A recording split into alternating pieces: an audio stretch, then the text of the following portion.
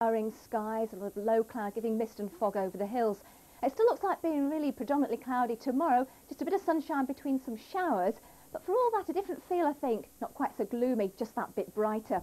A lot of cloud showing up on the satellite pictures, but already just the first glimmerings, some slightly clearer weather moving in from the northwest. In fact, the change to slightly clearer but still showery weather will move in behind this weather front here. The one in the east is still giving bursts of rain in many regions, but that will gradually push the wettest of the weather out towards the east and indeed past the east coast, maybe even by tomorrow morning.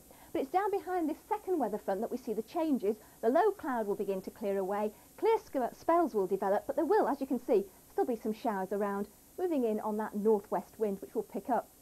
Now, the cloud won't clear till later in the night across England and Wales. Temperatures will stay in double figures, but further north it will get a bit cooler, notably in some of the Scottish glens where we may see temperatures down to 6 Celsius locally.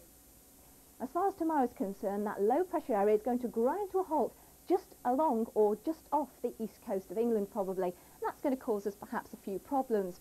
First thing in the morning, it may still be cloudy, damp and rather grey across the more eastern areas of England, but perhaps just temporarily we may see a change to brighter weather, though there will still be showers around. All in all, in fact, a rather cloudy day with only sunny spells between the showers.